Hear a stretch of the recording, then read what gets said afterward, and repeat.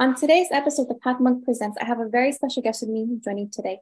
Please welcome Remy, who is the head of growth of strategic partnerships for Vectice. So, Remy, thank you so much for joining us today. I'm super excited to have you on our podcast, learn more about what you're doing in your company, and ultimately hearing about your growth story overall. So, thanks again for joining us. Thanks for having me, and good morning, Maria. Yeah, good morning to you too. Thank you so much. So, for all of our listeners out there, give us an insight. What does your company do overall? So at Vectice, what we do is we focus on auto-documentation of machine learning projects and their governance. So we have a lot of things coming up in terms of AI regulation all around the world. We have the EU AI Act in Europe. US are also regulating, are coming on that topic. We have Canada, India, so many other countries are focusing on this. And so regulation definitely triggers a lot of need in terms of documentation, because it's the key for the communication with regulators. We've been working with a lot of companies in the banking industry, and now we see that those use cases expanding to more and more industries. So the solution is really about simplifying the way data scientists document their work and enabling other teams, such as governance team, risk teams, and business teams to be part of the conversation. So we have a web app for that. And yeah, that's in a few words what Vectice is.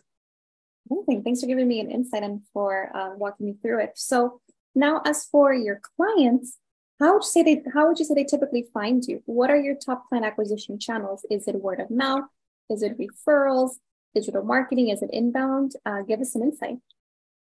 So the key channel for us is outbound, and I like to call it smooth outbound, meaning that there are two very big parts into this our outbound strategy. The first one is building a community, and the second part are events, and those events are very special, and the community is also a little bit special. I'd be happy to tell you a bit more about it. Yeah, elaborate. I would love to hear more. Please continue. So over the past year and a half to 2 years, we decided to invest a lot on building a community of top leaders in AI. We're talking about director plus level with really a big focus on senior vice president and chief data officer from big companies. We're an enterprise business, right? Yes. So really what we focused on my side was four major points. One was building the right team for it, because in order to build the right community, you need to have relevant people in your team. So all my team are actually, even though it's marketing and business development, those people are all data scientists, and that creates empathy. I feel like, especially to target this kind of level, you need to have people who can relate. So really, that was the big thing that we invested on. Then the second part is having the right topic. We realized that data science, AI in general, is the last function that entered the enterprise over the past 10 years. Maybe IT was the previous last one, and so. Really, what we realized with this is that some leaders feel a little bit lonely in a way. We've had leaders telling us that coming to our events, they were realizing that they knew only one person before that had this exact same job. And all of a sudden, they could connect with way more people that have the exact same problems, which is like, for instance, how do you explain data science or AI in general to your leadership? And the whole process that comes with it, and the whole ROI expectations and so on. So we started to really focus on this niche topic, which is leadership in AI, with what it means in terms of also recruitment and retention and so on. Then the third part is to have a no expectation approach, like really trying to be casual as much as you can. Being as empathic as you can, and give without expecting really anything.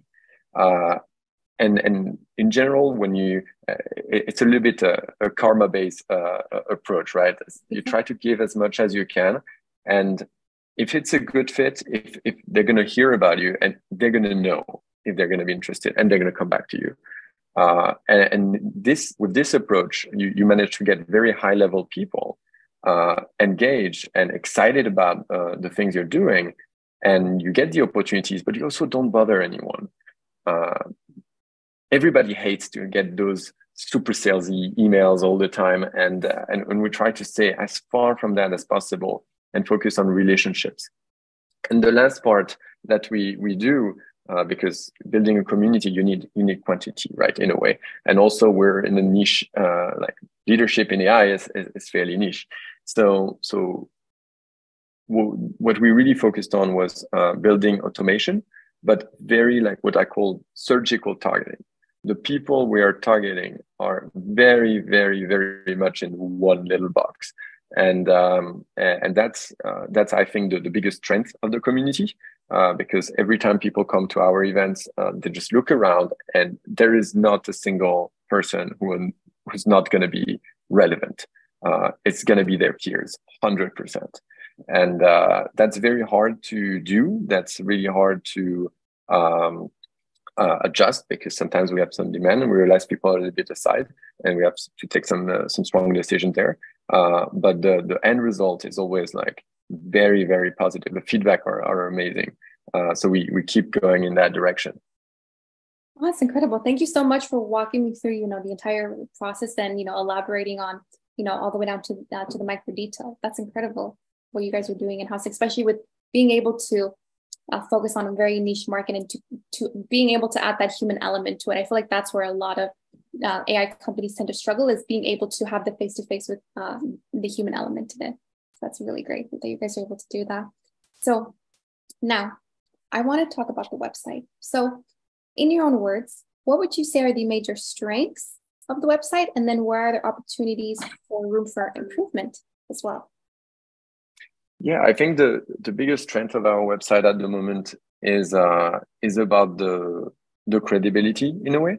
I think for a company at our stage, our website is quite solid in terms of content that we have available. You can go on the community page that I just talked about, and you will see all the stats of like who's coming, what kind of companies are we talking to, who is in the network, and also the couple of things we propose. So we use it mostly as a support tool almost, and not as much yet as a lead generation tool.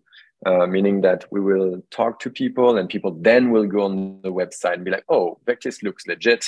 Let's keep talking to them. That's kind of the way the website have been used. And the biggest weakness, I think, is that so far we haven't been working too much on the inbound. And that's something that will most likely change, especially because over the past quarter, the whole search for a solution for compliance with new AI solutions, AI regulation, is coming. So there's a booming demand and booming search for this. I think about the past 3 months, search for documentation of models jumped by 900%. So it's been it's something that now we need to really investigate and put in place. Yeah. Definitely. But thanks for elaborating on that for us and going into the weeds of it as well for what the strengths are. That's the one thing I do agree with you, like the credibility. That was the one thing I noticed first thing on the website when I was doing my research and looking into you guys. Absolutely. So yes. So now I want to talk about you as a leader. So within your role, and I understand, there's a lot of things that you manage, but how do you stay up to date within your industry? Where do you go to learn and grow without being so overwhelmed by all the information that there is out there? I think that the best way is to talk to your audience. Talk to your audience every single day. This, I think, more important than any marketing strategy or marketing tool or all those things. If you talk to your audience, you're going to understand how they're thinking, what is now top priority, how are things changing. and that's just the best way to stay up to date. Definitely. Yeah. Thanks for giving us that advice as well. So we're coming close to the end of our interview today. Now I'm going to ask you some rapid fire questions. Are you ready? Oof. Yes. You got this. What is the last book that you read? It was called After Steve, the book about Apple after Steve Jobs. I've heard of it. It's actually one of the books that I ordered recently, so I'm excited to read it. It's nice. Yeah. So now, you could do anything. There were no boundaries in technology.